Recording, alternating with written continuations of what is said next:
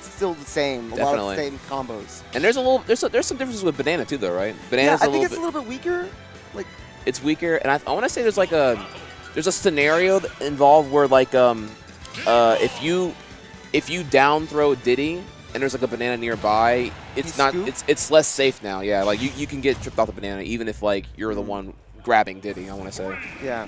Well, we'll go ahead and see how this banana's going to come into play here. Let's see how this works out here. It's going to be a useful projectile against Ness, who typically is going to be able to absorb him. Conversely, though, Ness and Ultimate now, stronger than ever, right? Oh, my gosh. Yeah, it's weird. You don't see him much at the top level. Best Ness is the only one I think that right now that I think I'm aware of, maybe Fall.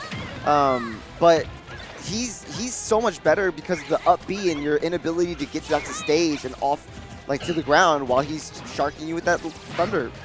So yeah, so you would say he's one of the characters who while the kits minimally change because of the air dodge mechanics being different in Ultimate from Smash 4, makes him inherently just way bigger of a threat. Of course, of course. Ness juggling you is one of the worst experiences you're gonna have in Ultimate. Like that is without a doubt. And up air, so much better in this game, even though like just for being able to multi-hit on shields. Okay, finding his way back. That's one thing about the up B that is different, though. The horizontal recovery is much better versus the vertical. His vertical is short, but the horizontal still covers a lot of distance. And Awestin just kind of stacking up this lead.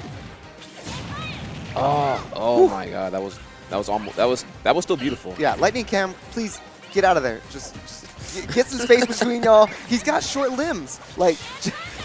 You gotta stay at like a mid-range, and I believe you can control the up B barrels now.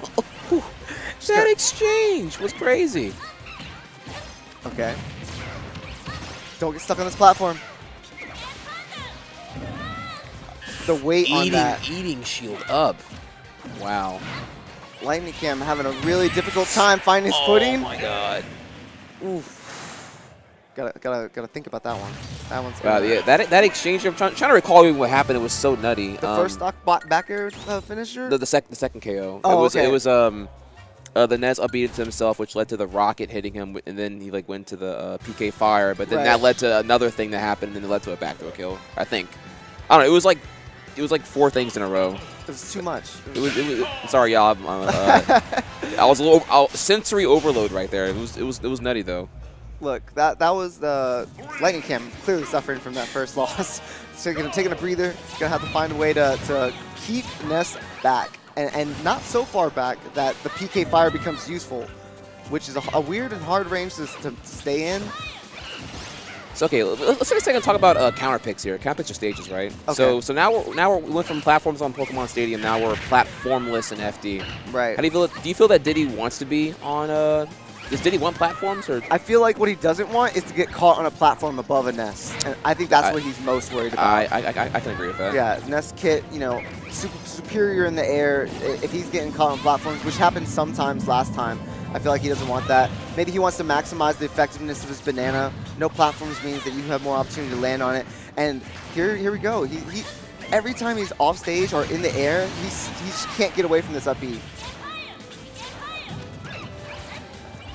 So I know grabs are not like the most, not the best thing now in Ultimate, but like I'm curious here. Do you happen to know like what's the kill confirm on back throw with Ness? Because that to me looks incredibly scary. Like, yeah, I want to say it's probably not killing at like around 120 from mid stage, but as you're getting closer to the ledge, the effectiveness rises. Probably at 140, you're dying anywhere on stage, maybe 144.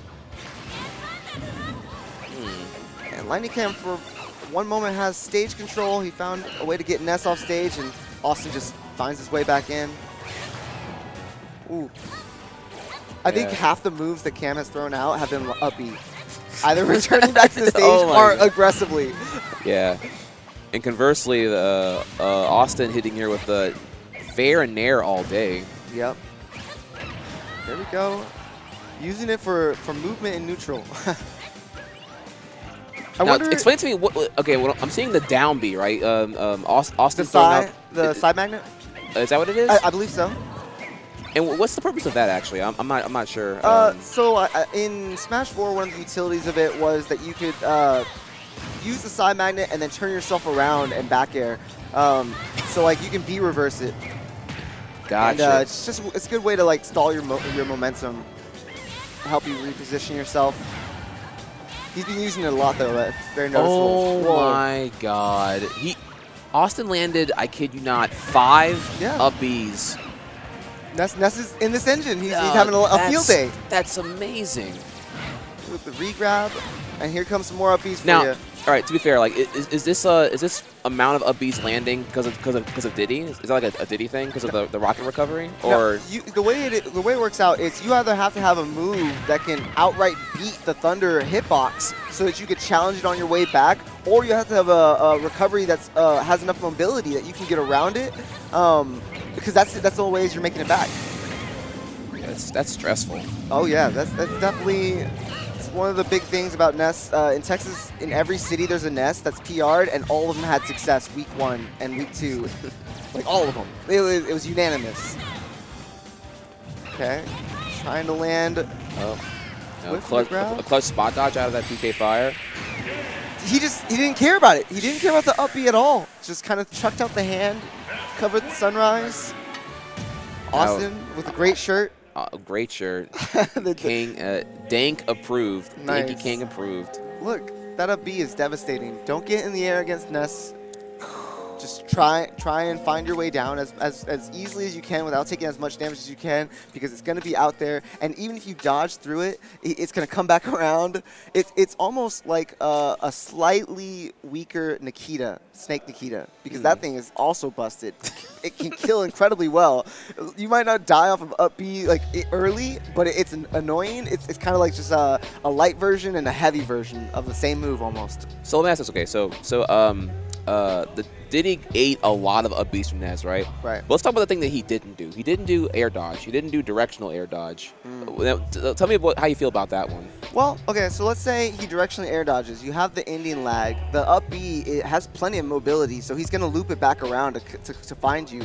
And so, like, that's actually the whole key to why up B is superior in this game, is because you can't directionally air dodge. You can neutral air dodge, you can air dodge through